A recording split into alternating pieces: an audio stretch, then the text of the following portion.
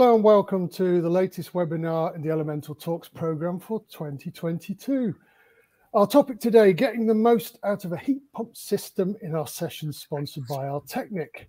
The chair for the next 60 minutes, my name is Jim McClelland, founder and editor SustMeme, home to both the magazine and the top 500 rankings. Joining me on the panel this afternoon are Laura Bishop, chair of the Ground Source Heat Pump Association, GSHPA, Nathan Gambling, lecturer, consultant, podcast host and founder at BetaTeach, and Ed Morris, technical manager at Altecnic. It is all live, as you will see. There's a Q&A to finish, so pop your questions, please. There's already a couple in the Ask a Questions box. You'll probably find it at the bottom in the middle of your screen, I think. If you type in there, you pose them, I'll ask them, and they'll answer them. So, a little bit about Elemental. This webinar forms part of a program of talks hosted and produced by Elemental, elementalexpo.com. It's the online community for professionals focused on innovations in heat, water, air, and energy, as the name suggests, the vital elements within the built environment now and in the future. Please note, Elemental is a CPD member. So the good news is that means our webinars are CPD accredited. Full diary of events on the website, range of upcoming webinars. You can also view the back catalogue on a whole host of topics, all available on demand. And I've noted a question already asking if this will be available on demand. It will, almost the second after we've finished, for you to rewatch or share the link. So that might help the member of the audience who's already asked. There's a who's who of great speakers on the stuff on the website. Everything is free to access, I hasten to add. Plus, crucially, this year, the physical, real-world, in-person Elemental Expo is going to be taking place at the NEC Birmingham, 21 to 23 June next month. So see you all there. Hopefully, right, we've got a lot to get through today. So quick intro from me. Heat pumps. Back in November 2020, the Prime Minister first outlined the UK government's 10-point plan for a green industrial revolution. Aims to create and support up to 250,000 highly skilled jobs as part of a drive towards net zero by 2050. Point number 7 in this plan introduced a target: install 600,000 heat pumps every year by 2028. Now, even without that policy impetus, it should come as no surprise, heat pumps are growing rapidly in popularity. They not only improve the efficiency of energy systems, they can also, crucially at the minute particularly, reduce bills by up to 26%. So, what's not to like? Well, they can prove a costly investment, one that needs to be looked after. As such, careful consideration should be given to selection and specification of components in order to optimize, protect each part of the system in the engineering design. This is what we're covering today, effectively. So, learning objectives for this session include, by the end of the webinar, we hope to equip you with an understanding of the correct and best components to ensure heat pump efficiency. We'll cover the use of components such as thermal balancing, TRVs, dirt and air separation. We'll also instruct how best to protect a heat pump in all types of climate. So that's some of the issues we're going to be covering. So let the debate begin. Right, as we start to explore how to get the most out of our heat pump systems, optimize efficiency over time, opportunities, challenges involved as the market grows and develops, I'd like to begin by asking our panel to introduce themselves, obviously, but explain their perspective a bit, share a few opening insights. So briefly, it's a kind of, who are you? Where do you fit into the puzzle? What is the state of play on efficiency and optimization in the UK right now in terms of getting the most out of these heat pump systems? So first, from the ground source up, as it were, perspective, I know, thank you, from a representative body, the GSHPA. Laura, kick us off, please. Okay, thanks, Jim. So I'm Laura Bishop. I am a mechanical engineer. I'm a system designer, so I run a company that designs large-scale heat pump systems, and I'm also, as Jim says, the chair of the Ground Source Heat Pump Association. The association represents installers and suppliers, designers, consultants, drillers, all working within the ground source industry. We are uniquely technical in terms of the people that we work with and the people we support, but we focus very much on lobbying for heat pump technology to be rolled out. We work on standards, we work on training, which I'm going to talk a bit more about later. And we are very much, obviously, in favour of ground source. From myself personally and from the association, we firmly believe that ground source heat pumps are the best technology for decarbonising heat in the UK. Of course, there's lots of other technologies, and many of our members not only do ground source, but they do air source and other forms of heating as well. So we do believe it's the best solution out there. However, from what's the state of play on efficiency and optimisation in the UK? I'd say heat pumps work brilliantly. They can be very efficient, and they certainly, in terms of carbon reduction, will make the biggest dent in terms of reducing our carbon. The thing that we see time and time again is extremely important is the way heat pumps are designed, installed, maintained, operated, in terms of getting the most out of them. So if you get any of those things wrong or incorrect or slightly wrong, then you can really suffer, and the way that is seen is that you get poor performance and high bills. So that's really one of the main things that we see, and that can be caused by all kinds of different things. It can be misunderstanding of the technology, it can be not being trained correctly, or people not knowing what they don't know. That's one of the main things we see about heat pumps. So those are some of the things that we see, and that those, in my from my point of view, are the biggest impacts on efficiency and optimization of heat pumps. Excellent, really nice perspective to kick us off. So association, technical, but focused on lobbying, standards, training. As you say, heat pumps potential to have the biggest dent made in terms of decarbonisation, so bags of potential, but you've already flagged design, install, maintain, operate.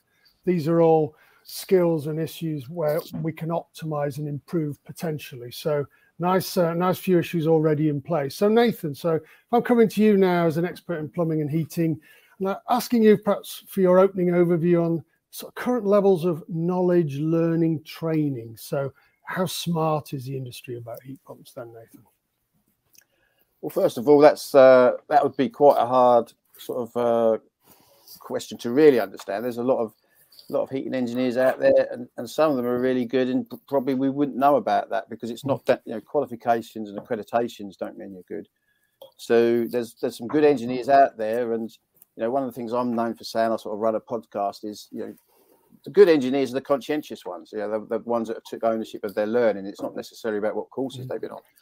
And there's some really good ones out there, but of course we're in a market traditionally with boilers, and the boiler market was a race to the bottom. So you might have a really good engineer that wants to go into someone's home, sort of thermal image the stuff and clean it, system out, and do lots of good stuff. But they're competing with other people that have got very, very low prices, and even sort of the affluent sort of members of a society, they don't value our industry that much. They want to pay as cheap as what they can get. But that's the good thing as well. So the transition to heat pumps hopefully will change the consumer mindset and start to value engineers a little bit better than they do, I think. So that's something I try and sort of promote. My sort of the mission of BetaTeach is to sort of activate heating engineers as learning resources for one another, so peer learning, so learning from each other, and also activate them as taking ownership of their own learning. Because again, it's not anyone can go on a course in this industry, in most industries actually, and it's not too hard to get assessed and get accredited. But to really understand this industry, you've got to take a bit of ownership around your learning. And that's not particularly hard. But like I say, it then comes down to consumers valuing us and paying the engineers what they're worth in essence. Excellent. Some nice points getting us into the meat of it quickly there. So potential, like many things in heating and plumbing, race to the bottom, cost counting in the wrong way. But nice point about peer-to-peer learning. Could I just ask you one little follow-up then? What's your sort of quick assessment of the availability and accessibility of training? Is there enough training easily available? If we're going to have all these skilled people fast as humanly possible, just give us a quick, have we got anything like enough training out there? There's a lot of people talk about training now, and training has always existed. I mean, there's heat pump courses. The courses are out there. I mean, everyone thinks apprenticeships are the panacea.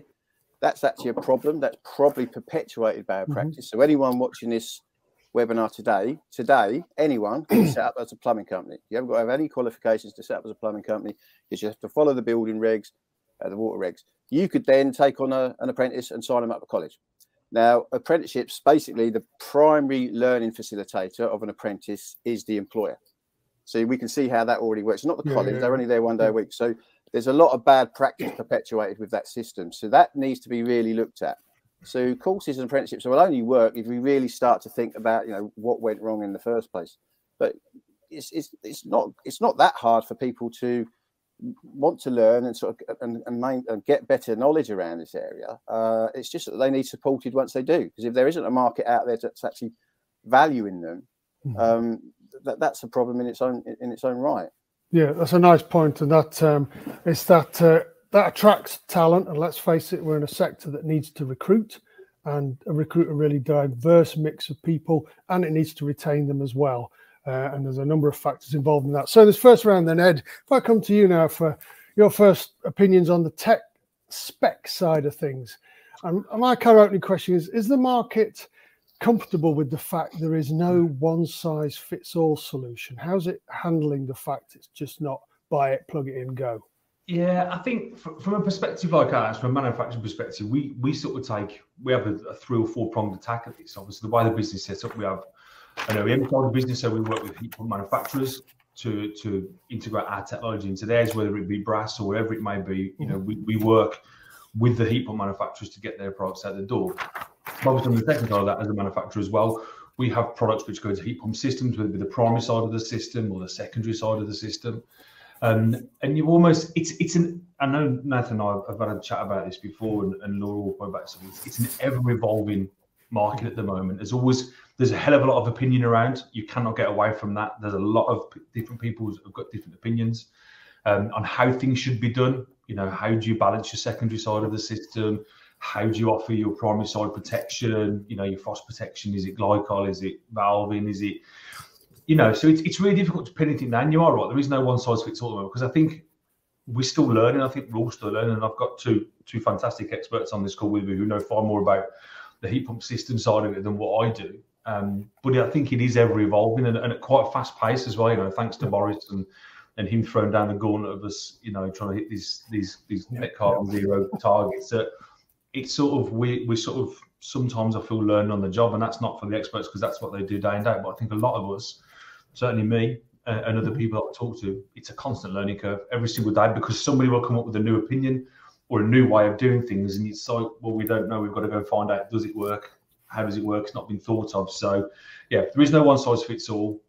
Difficult as a manufacturer because you're trying to constantly keep up with the change and the next opinion, what's coming through, and what's the next big thing, shall we say, on how systems work. So, no, that's a nice point, and I think in a sense that's typical of a number of fast emerging sectors, not least with green technologies, where things are happening at pace. As you say, it's fast paced. It's a rapidly evolving market, and there's lots of excitement and dynamism around that, as you rightly say. But it can sometimes, we sort of think it gets to the phase where it's a bit like a growing up phase. It's like teenage years. There's loads of potential excitement, but not every bit of the industry is perhaps polished and has got all its skills down. And so you can have that kind of fast growth bit where it can be finding its feet as it goes along to some degree. So some nice points to get us going. And I'd like to, in the middle bit now, dig a bit deeper. And obviously the point of us having these webinars is because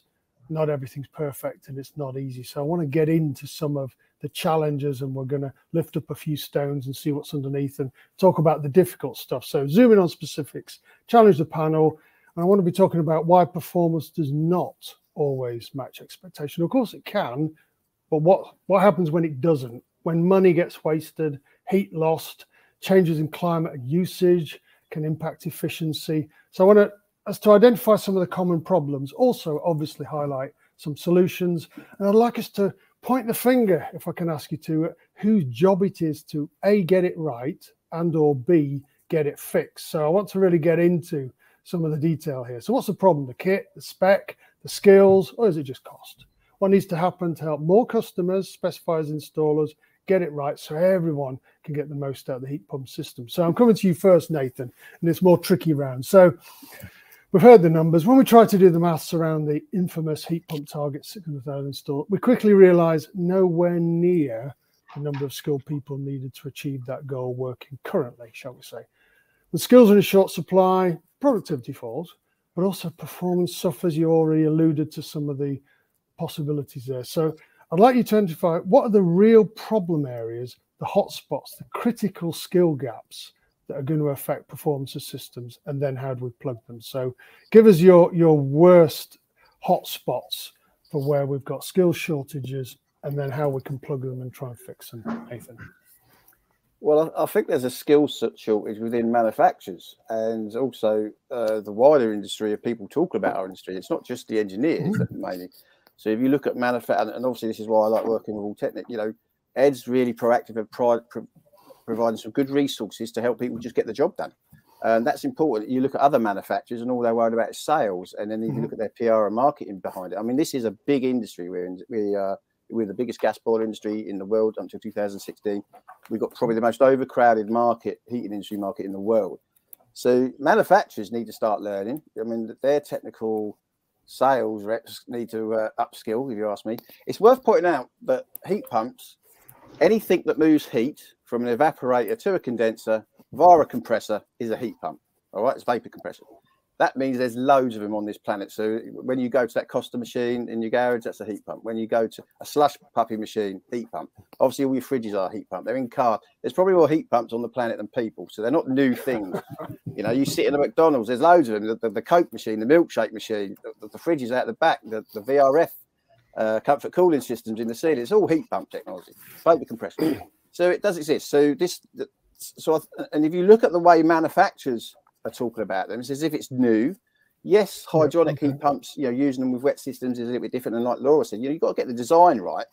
And obviously, as we know, there's some people that are going to be very good at that. They're good at the maths, so they're going to get that. And then obviously there's some great people that are good with the hands-on stuff and repairing stuff and commissioning stuff.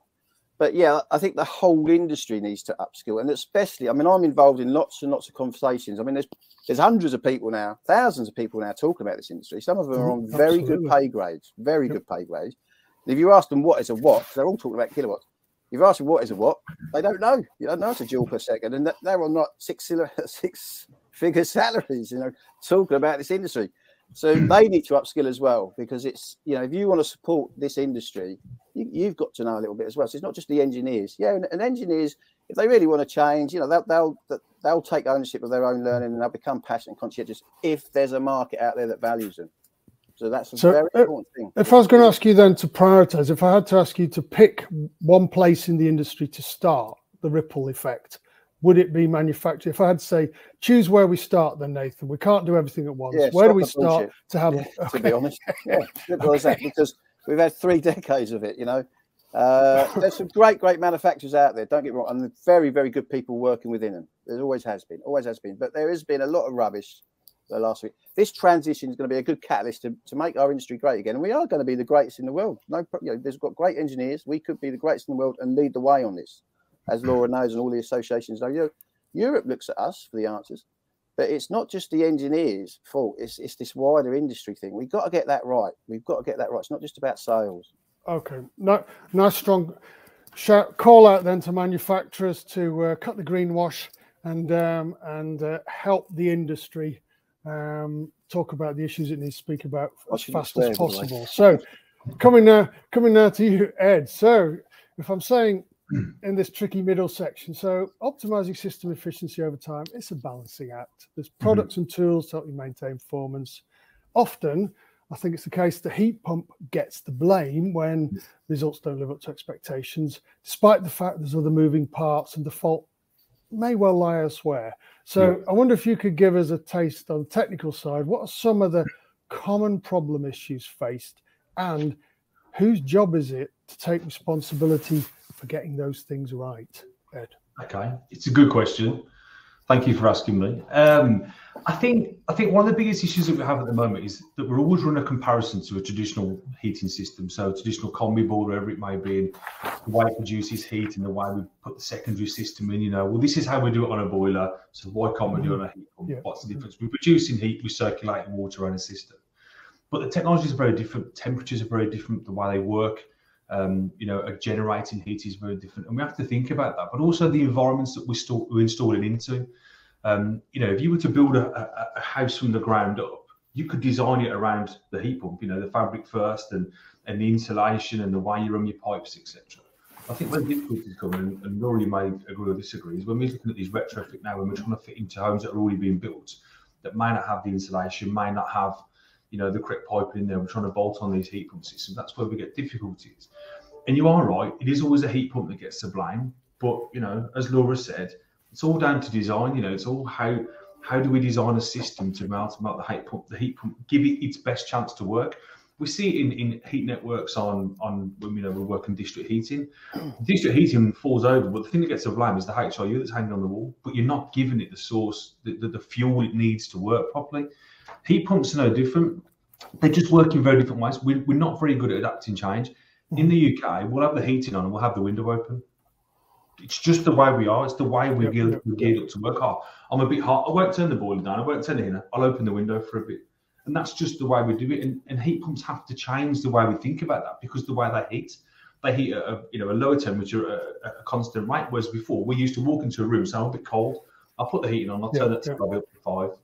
You know, it's different mentalities. It's different. I think it's managing expectation is one of the biggest difficulties that we've got.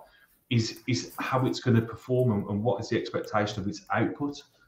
Cool, that's nice point. And could I ask you talked about challenge of retrofit, managing expectations. Could I ask you to pick a few components, perhaps, where, you know, which could be good or bad, or could be typically part of the problem, part of the solution? What components would you name check as I mean, there's very different ways. I mean, if we look at it from a problem side, you're looking at system protection. So, you know, you want a heat pump to work as efficient as you can. So, you know, there's a big argument whether you use glycol. Do you not use glycol? Do you keep it as a freshwater system and use something like an antifreeze valve? Dirt and air separation. You know, we want these systems to be clean. We want the heat pump to have, you know, a good lifespan. So we've got to make sure that we're treating the air and the dirt that's in the system and getting it out.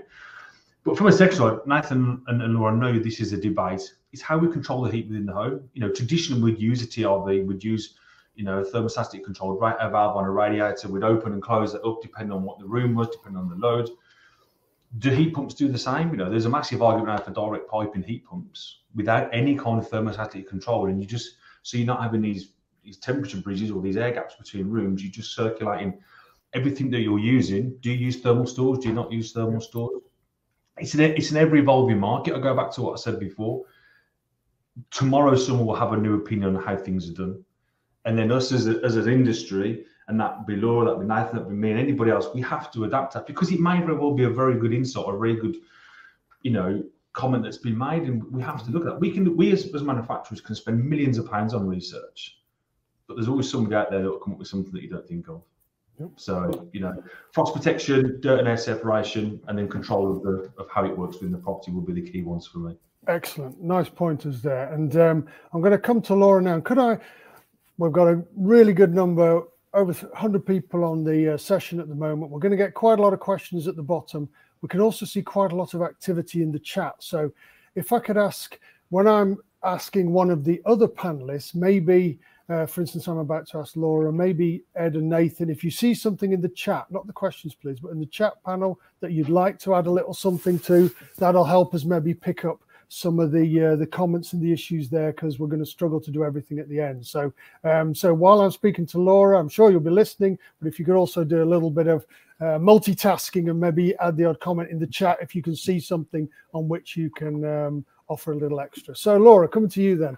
We're in this tricky section, last in this round. So heat pump boom in prospect, woohoo!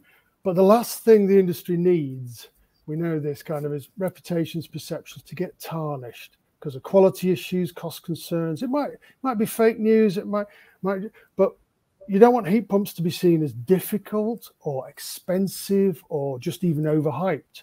So what are the main pain points that you anticipate could be difficult for the sector, and what can the association do to keep market confidence up and high, resilient? Yeah. Okay, well, there's a couple of things I just wanted to come back on. Nathan said right at the start about engineers and you know, plumbers taking ownership of their training. So it's not or knowledge, and I think that's a massive part of this. It's not just about going on a training course for 2 days, 3 days. It's actually learning and taking real interest in learning about what you're doing. So even now, I've only been working in the industry 11 years. There's a lot of people who've been working in this a lot longer, although I've been an engineer for over 20 years. Every day for me is a learning day.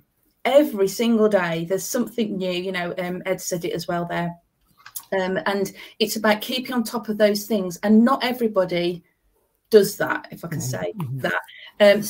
You know, you've got to have people out there who are willing to understand. The other thing I just wanted to say is that if you're moving, we've got a gas industry at the moment, and my background is in big industrial plant rooms, but I go into gas-fired plant rooms now that are really poor, really bad. They've got very bad design, very bad installation. And yet, because gas boilers are generally oversized, and because gas is cheap, if it doesn't work properly, nobody knows, because the gas bills are higher than they should be, but nobody knows because gas is cheap. But also the fact that the gas, there's still heating, there's still hot water.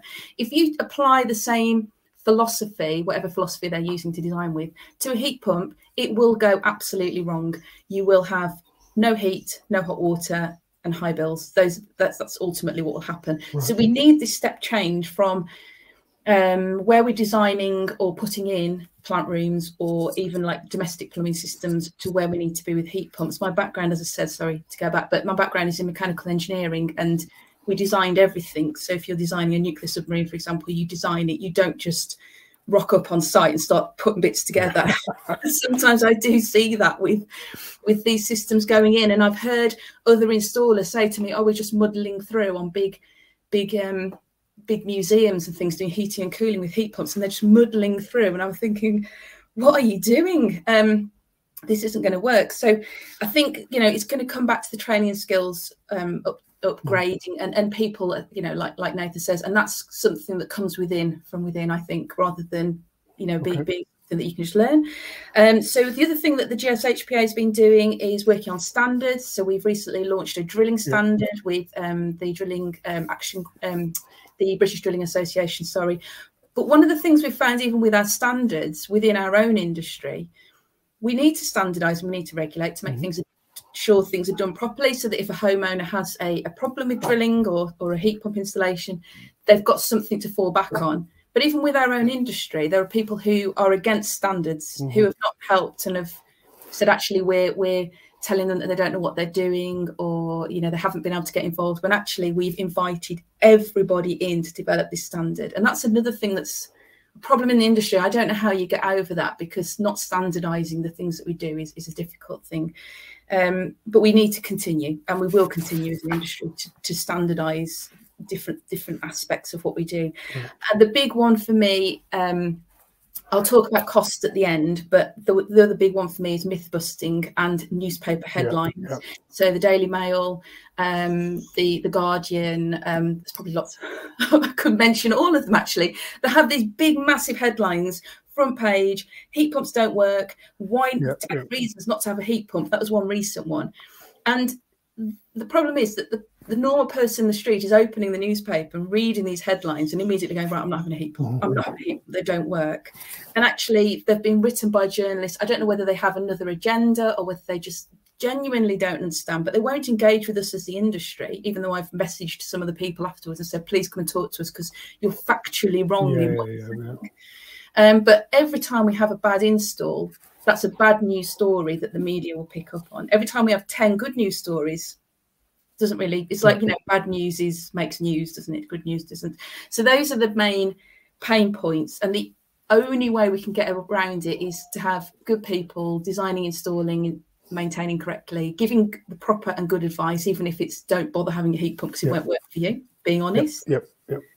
And then, you know, tackling these whenever we have good stories, we need to be putting them out there and saying, this is how heat pumps can work in old buildings, this is how heat pumps can work in colleges, in an old house, anything like that. Really good points there. And I mean, I know, because I am a member of the Filthy Press. We have a lot to answer for. In a sense, especially in the green technologies, you could speak to the people in solar and wind. They experience that kind of backlash in the press, and it doesn't work. Solar panels don't work. Wind doesn't work. You know, at various points, we'll have electric vehicles don't work. one after another, there will be these backlash stories which are often unfounded or generalizing from one bad experience or one bad poor example of application engineer, etc.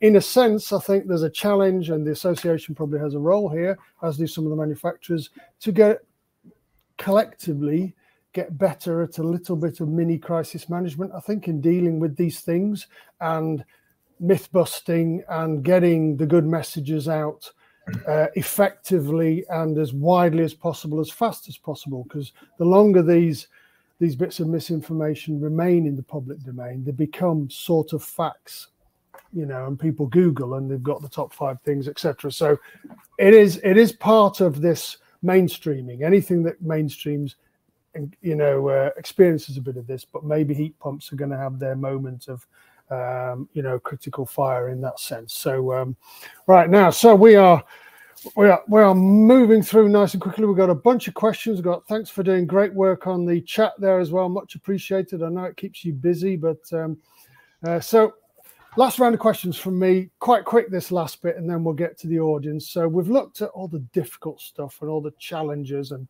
why it might not work and what the problems might be.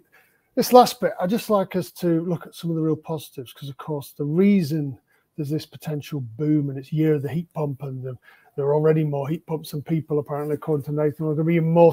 But the reason it's so exciting is because the potential is fabulous. So, you know, for the final round, I'd like us to talk about some of the real positives and opportunities before we go to the questions. So, successful and sustainable approaches. We can get heat pump systems that meet or exceed the expectations. They can help the UK decarbonise heat, save money on energy bills, create green jobs, get us nearer to those net zero targets. All of that, tick, tick, tick, tick, tick. Fabulous potential. So first up, Ed. So as a solutions provider, I'm going to ask you really, with your business hat on, paint us a picture of the market opportunity. What can you hope to do in this space as this market really explodes for us? Okay. I mean, I think the market opportunity is huge, and that sits for everybody around this table, really. Technology is constantly evolving, you know. Boilers have evolved over the years, and heat pumps, you know, they're like Nathan said, they've been around for years and years and years, maybe in different forms. Yep. But heat pumps have always been around, and you know, the size for us now is huge because we have a different kind of tactic. We can work directly with heat pump manufacturers, so we can put some of our technologies within their technologies. But just the way, you know, the likes of people like Laura who are really into the system design of things. Us as manufacturers got the capacity and the capability to be able to produce various components, whether it be valving, whether it be protection, whatever it is, to enable the engineering side of it to be delivered. You know, at the moment you can say, okay, we need to get X rate of flow rate with whatever it may be, but how do we achieve that? You know, can we as manufacturers work with engineers and stuff to develop products to do that? So that's where the exciting part of it comes. It is, although it's not a new industry, it's an up-and-coming industry with the way it's evolving so quickly. Yep. So I think for us, it's exciting. We're still learning. You know, traditionally we are a gas boiler. You know, that's how we support. We've always sat in the domestic world of gas boilers. It's just another way of heating water. And we just need to all get a greater understanding of how we use that energy, because you know you can have a really poorly designed you know, combi boiler system, but because you're just producing excessive amounts of heat, you never really notice because you're still going to get your heat and you're still going to get your hot water. You know, what we're looking at now is not necessarily producing so much hot water, but you know, the way we control it, and we want to be at the forefront of that, working with the likes of Laura and Nathan and other people in this industry to be able to produce that technology. So the opportunity for us as a manufacturer is huge. Excellent. Nice points there. And I think perhaps we won't go into this, but we're interesting situation right now, especially because often when we've had this kind of debate previously, one of the issues we talked about is the fact that whether it be water or heat energy, it's just been too cheap for people to pay attention because the difference in their bills in many cases has been negligible. And, you know, except obviously now there's enormous focus on energy bills and the cost of energy. To Nathan's earlier point about whether that focus on cost turns into an understanding of value, that's a big question for the industry, but we're in a slightly different market now than we were even a few months ago. So I think there are fresh challenges, as you say, Ed. It's evolving, and that is adding a different level of expectation and some new questions for the industry to respond to. So Laura, there's positives then. So we understand fuel poverty is looming large for some people. We should say that, but give us give us your elevator pitch, please. Put on your sales hat and give us the business case for investing in heat pumps. Yeah. So give us that sell, Laura. Okay, so I don't think heat pumps are going to be going anywhere. The government have put their hat in the ring and said the future of decarbonisation of heat is heat pumps. There will be others, as I've said, and so we are generally looking at heat pumps. And I just have to say this, I bought one of my magazines just lately and there was a mention of heat pumps 3 times in there, and this is like just a normal ladies magazine, so it's getting into the mainstream. People know what they are.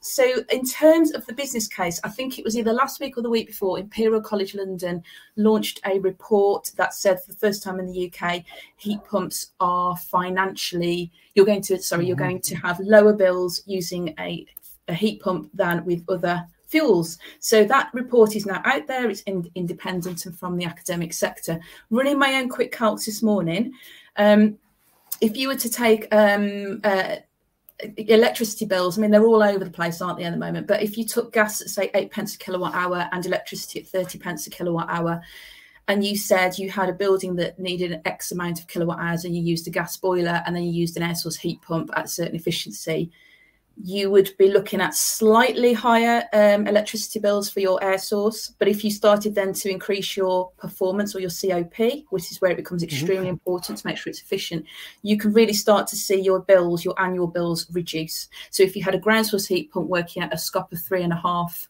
350% efficiency versus a gas boiler at 93% efficient, over the course of a year, your bills would be lower at 30 pence a kilowatt hour. If you then factor in things like solar PV on your roof, so you can offset your electricity being brought in, you can reduce that even further. If you've got battery storage, and then if you've got commercial systems, thermal storage, absolutely critical for doing things like demand side response, separating heat demand from heat generation so that you can take advantage of cheap electricity. You just can't do that with gas. Gas is what it is. With a heat pump, you can do all of these playing tunes with the way that the heat pump generates heat and how it consumes electricity and when. And that's the way that we're going to see the running cost of heat pumps comes down. One last thing on that is the GSHPA and others in our industry are lobbying the government hard on removing the environmental levies that have been historically put onto the electricity price, which means that electricity is expensive, and starting to move that onto gas. Now, obviously, that could cause problems with fuel poverty even more, which we don't want to. But what we'd really like to see is a heat pump electricity tariff. So if you've got a heat pump, you pay a lower price, and that's a big winner for people who want to move over to heat pumps. Great, some interesting ideas and a real sense of why you should. I mean, it might be unavoidable, but there are clear benefits, and there are already studies coming out that are suggesting they can demonstrate the savings as well. So Nathan, then last one, and then we're going to get to these questions we've got queuing up. So I'm asking you, put your rose-tinted spectacles on. I know engineers don't like glass half full, but glass half full. Give us your most wildly optimistic, Nathan. Fast forward 5 or 10 years, or even less. What might success look like for the heat pump industry? Go on, paint us a really rosy picture of how things could go brilliantly for us, Nathan. Well, good engineers getting paid what they're worth, and manufacturers do what they do. It's supposed to be doing, simply. I want to pick up on the point. There's someone just said about the highly skilled engineers. Yeah, we have got some highly skilled engineers. I really feel sorry for consumers because they don't know who they are. So the consumers are in a sort of a weird position where they don't know who the good engineers are. Same as local authorities. I mean, I speak to a few local authorities because they're managing they're managing public funds, millions and millions of pounds. So they've got suppliers that are able to do this stuff. So they need to know who the good suppliers are, the good engineers. So I feel sorry for consumers. There isn't sort of really anything out there that can tell them. Someone mentioned about the media. So we had a heat pump system built in 1948 in my home city. John Sumner built it, heated up. I think it worked into the 2000s, heating up all the factory workers at the Gerald's printing press. No one ever talked about it. What they did talk about was the one that was built in 1951 or 52 at the London Festival House, because the designers didn't take into account how insulated the festival house is. It's got lots of soundproofing. So the heat pump was oversized. It was before inverter technology. So we had capacitors, large capacitors, turning it on and off, loads of noise. It got taken out and the press were all over it. And that was back in 1951, 52. So the press loved bad stories. And to answer Laura's question, I mean, I know some of the environmental editors, they contact me, and you have to be a little bit careful because I don't want to be quoted wrongly. But if you look at newspapers now, they are online and they have comments. So they're their own little social media platforms. The more comments you get, the better revenue they get. So if you put controversial stories out there, you get more interaction. So they're not actually that worried about factual stuff. They just want lots and lots of interaction on their comments, because that's how they get their revenue now from it. And so the more controversial these things are, and that's a problem, because the wrong information is getting out. So that's a problem. And then the old building, someone's just commented on, you know, heat pump trials were going on back in the 1950s, Lord Nuffield, Lucas Electrics, you know, they all work. Yeah, good. So, I mean, flagging clickbait again, which is going to be an issue. I would also say, and really quick point on the media side of things, we need images. The media runs stories with images, which is why they used a wind turbine or a solar panel, because they're the eye candy of renewables. Everybody knows what they look like. And the consumer has a mental picture that green energy is just panels and turbines. You know, I would challenge the heat pump sector, get some visuals. Well, that's get people an idea of, you know, get it in their head as a positive picture. It's a good point. Where they could go. It's a good point, but there is a problem. Everyone thinks heating is the heat pump, the efficient heat pump or the efficient boiler. Heating isn't it's a system. Someone's mentioned in there about the home and insulation. So it's an even bigger system. It's your home. Heating is a system, and we'll use a good analogy. So most people won't know, but Ed got signed up as a professional footballer when he was younger. So did my little brother, Hereford United. I don't know if they still do it, but back in that day, they used to do all their fitness training at the SAS camp. Now, my brother is super fit. At 46, he's still got a resting heartbeat at 39. If you put that efficient heart in my body, I'm not going to be able to run any faster or for any longer, because I'm fat. Right? My system, doesn't matter how efficient that heart is. And it's exactly the same with heating. It doesn't matter how efficient these boilers are or heat pumps. It's a system. So it's the radiator, it's the emitters, very, very important, getting the size of the emitters right and understanding power and energy. See, you've given us a nice, because that visual metaphor there, you see, telling that story, people get that, the idea of a heart transplant doesn't work in the wrong body. But let's jump to some questions then, because they are really queuing up and I'm conscious of the time. So if I remind people, this is all recorded, you will be able to view it afterwards, but for the moment, live, you have about 20 minutes. Get your questions in the Ask a Question box at the bottom. We'll try and get to as many as possible, please. Stick them in there and we'll come to them. So the first couple I'd like to take are about performance over time. So there's one from Samantha Mann. She's saying, efficiency installation, critically important. What happens long-term? Realities of performance day-to-day over a period of time, Lime scale. The second question has come in, no name actually, via LinkedIn.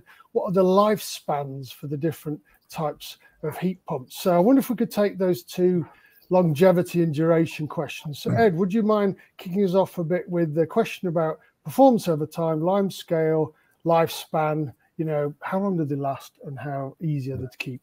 Okay. I mean, I think Laura may be better positioned to answer that one. But I mean, from our perspective, it's no different to anything else, no different to your car, no different to your current boiler.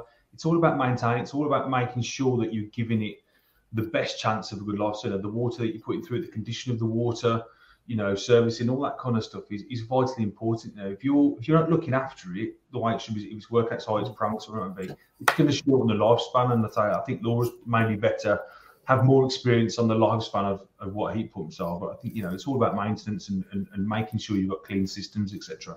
Yeah, excellent. Maintenance, as a neighbour used to say to me all the time because I was neglectful, it's the M word, Jim, maintenance. Yeah, and I used to ignore him every time. But Laura, so the longevity question, the lifespan, the Lime scale, all those things, how do you keep it sweet over time, Laura? So absolutely agree with Ed. I think there are some people who have been told by their installer it's fit and forget. That's absolutely not true.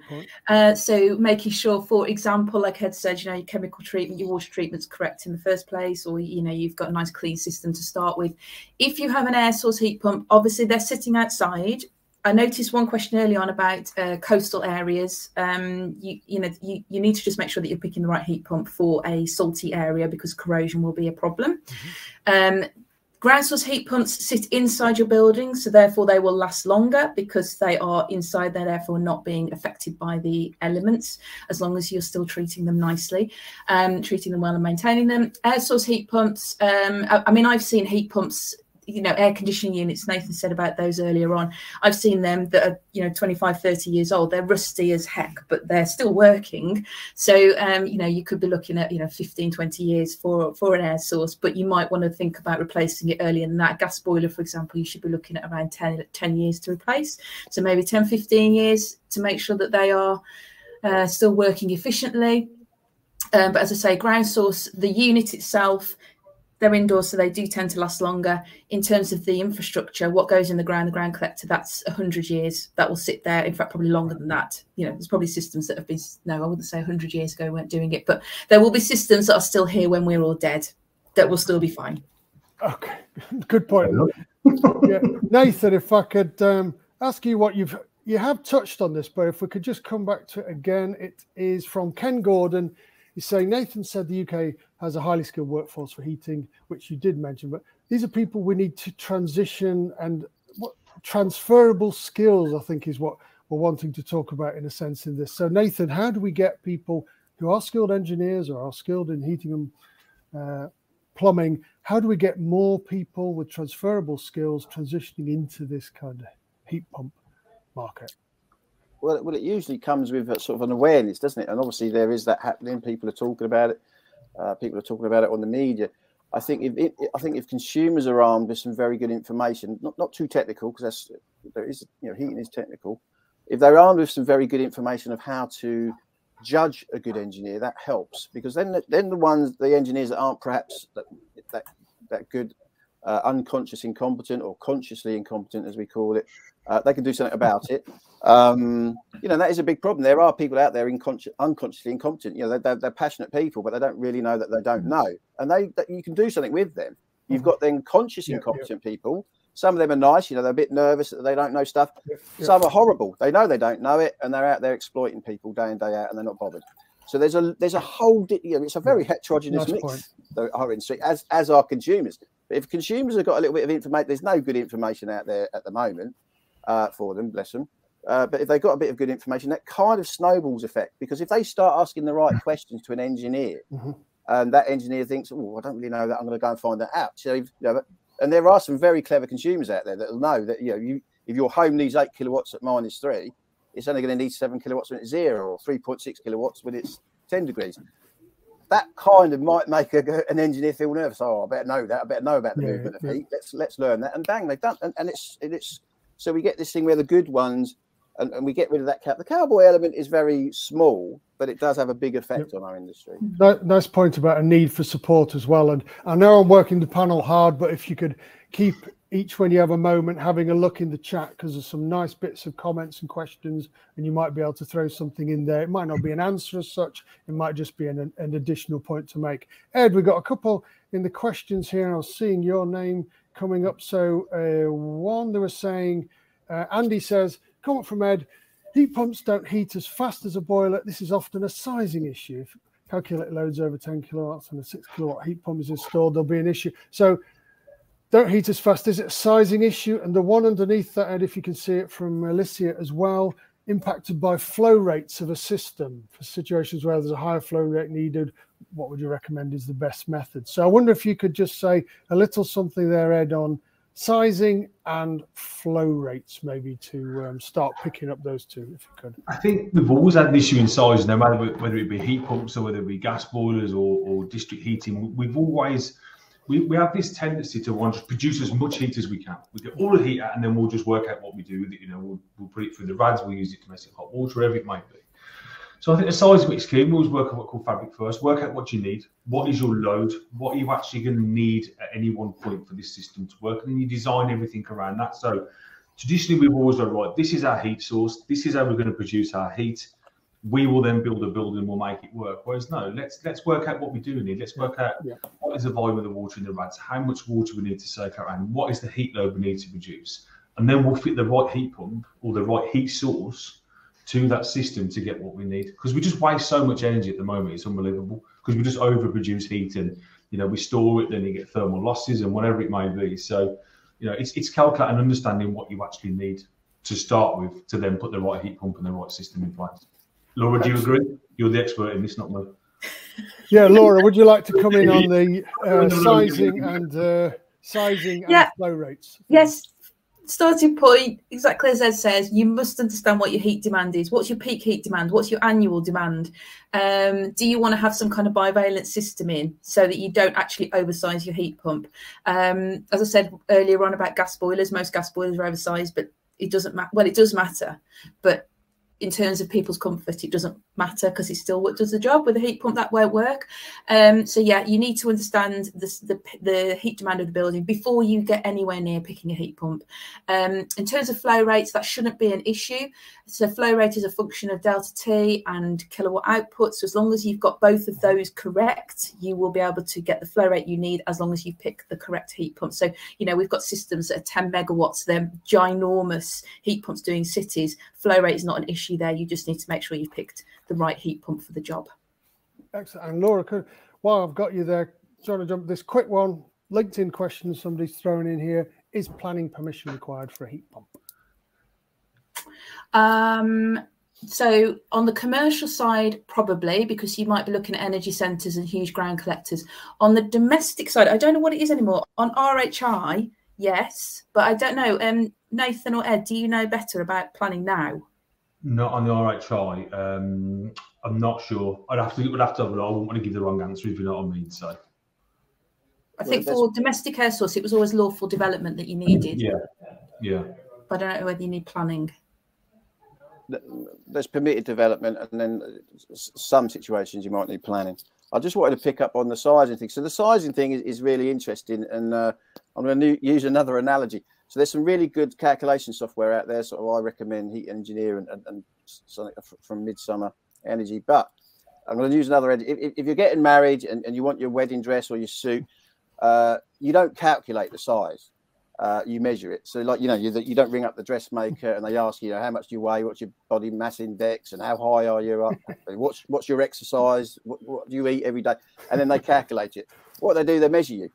There is things in place in this country where we can actually measure actual real heat loss in real time. It gives you something called the HTC, heat and transfer coefficient. And anyone that's interested in that, they can look up the Bayes SMETA trials. So that gives you what you need to know right from the word go. It gives you what you need to heat your home up at design conditions, which is sort of the average coldest day. And then once you've got that, you can then start to design. And obviously Laura is involved in ground source, a bit more design work involved in that, because you've got to think about your collector size as well as your emitter size. But you need that proper figure right from the word go. And then also, we talk about the skills. We've got situations where we can monitor heat systems. We can monitor their performance. So people talk about COP, they talk about SCOP, and they talk about system performance factors and stuff like that. Now, we've been monitoring heat pump systems for some time. Ofgem has got quite a lot of data. Unfortunately, we don't have access to it. Some people do, but not all of us.